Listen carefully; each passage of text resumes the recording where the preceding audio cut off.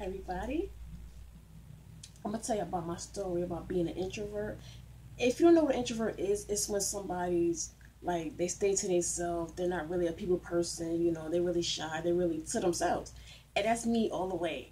I actually started when I was in high school. I really didn't have any friends in high school.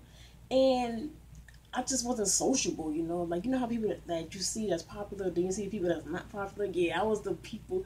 I was the person, sitting at lunch by herself and, just hanging out by myself. There's nothing wrong with that. A lot of people can't find loyal people, and that's how I was. Like, I couldn't find any friends that, related to me or, like, I had stuff in common with. Because I feel like I was, more mature than my age was. Some kids, they talk about different stuff that you don't have, like, you can't relate to, honestly.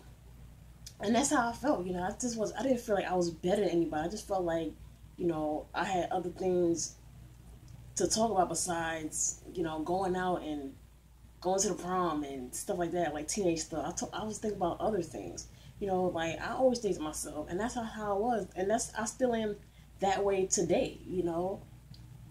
I'm not a people person. I hate being in groups. Like, how you go to a class and it's like, okay, get in groups. I hated that. I hated being in groups. Like, that joint is so annoying.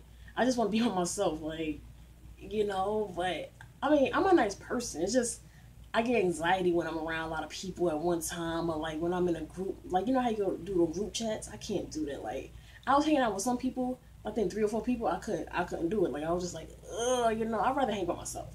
And when you're like that during your teenage years, it carries on to your adult years, and that's how I am now.